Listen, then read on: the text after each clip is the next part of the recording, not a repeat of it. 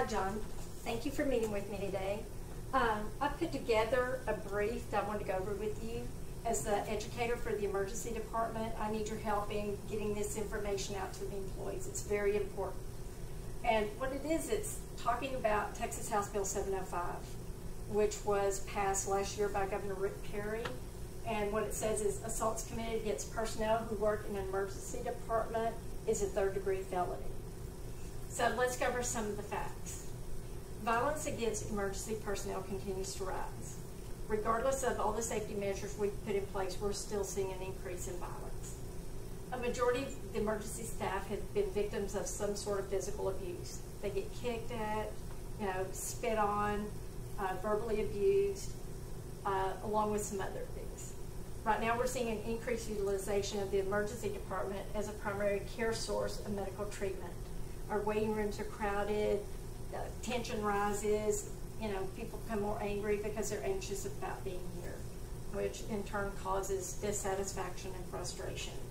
Also, we're seeing a rise in the number of mental health patients that we're seeing, and that creates an unsafe environment for our employees, along with patients and family members.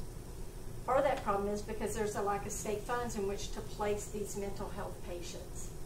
So what can we do about it? Well, first of all, we need to look at support. Our local law enforcement, which includes the city and county officials. We've got the House Bill 705, which helps support, what's going to happen to these people in the event that charges are pressed against them. And we also need hospital administration to support us to ensure that our staff is safe. So how do we do that? We create a safe work environment for our staff and for patients and visitors. We have a violence protection plan, which is the Emergency Nurse Association has a workplace violence toolkit. We make sure that we have security available to us at all times. We have panic buttons that personnel can press, and we need to make sure that they know where those are. And we need to ensure appropriate staffing, and that's mainly my job, but we all need to work together to make sure that we have staffed the department appropriately. And I just need your help in doing this. We're ready to do it. Okay, thank you.